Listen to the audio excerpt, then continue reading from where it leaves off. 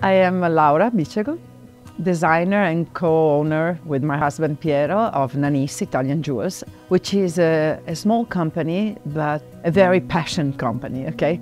Everything that I produce, it's made in Italy, it's made in Vicenza, where I live.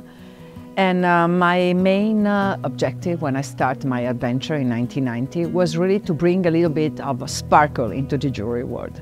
I'm a second generation. I decided with my husband to start Nanis because I really felt the necessity of changing a little bit.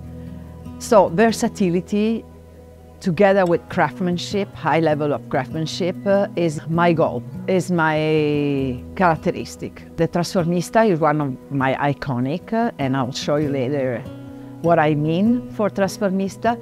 Also, another iconic shape for me is the bead, the Boules, which to me means roundness. Roundness to me represents women. Women are round, are smooth, they always adapt, they always move forwards, you know. So as I was telling you before, this is my Trasformista. And it's beautiful because it's a beautiful handcrafted bracelet, but once you open it, it becomes a necklace.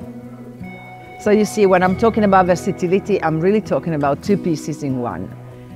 A new introduction that will be very soon in all Wolfelder stores is the Sunset collection.